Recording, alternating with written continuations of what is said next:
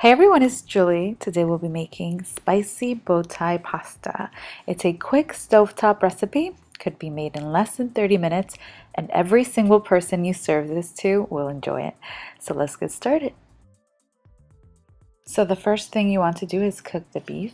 I use ground beef 80/20, and I like to break it up with my hands, but of course you may use a wooden spoon to do so.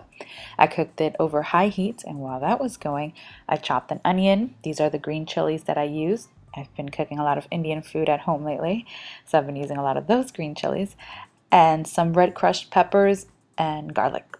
Almost forgot the garlic. Give everything a good mix. And then we are going to pour in some red wine. That's optional, but I like the flavor that the wine gives it. And here are some crushed tomatoes. I was planning on using fresh tomatoes along with the crushed peppers, but then I decided not to last minute. All right, give everything a good mix. And we are going to let this simmer over medium-low heat for about 25 minutes, 25 to 30 minutes covered. Oh, but before we cover it, we are going to add a little bit of brown sugar. That's optional, but I do like to add brown sugar. You're wondering why I added some brown sugar? Brown sugar just helps cut down on the acidity, or you may use regular white granulated sugar. The sauce looks good. It's a nice deep red color, just how I like it.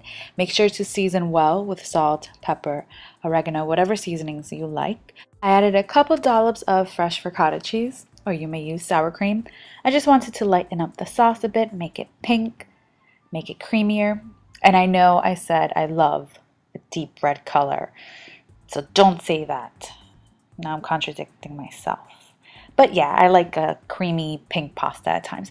All right, so give everything a toss. I use bow tie pasta, but you may use penne, whatever you have on hand. And I added some mozzarella cheese. At this point, you can turn off the heat. The heat from the pasta will melt all the cheeses. I grated some Parmesan cheese on top. Basil in this would be amazing, but I didn't have any. The exact recipe can be found on my website, cookedbyjulie.com. Today is Friday night. Make this for dinner, serve it with some garlic bread and salad, and you will be so happy. I was super pleased with this dish. It was spicy, but not over the top spicy. If you want it very spicy, use 5 green chilies. I use 2. But next time I'll use 3.5 because I like my food super spicy. Or maybe I'll use 5. I don't know. All right, I hope you all enjoyed this video, and I want to thank you all so much for watching.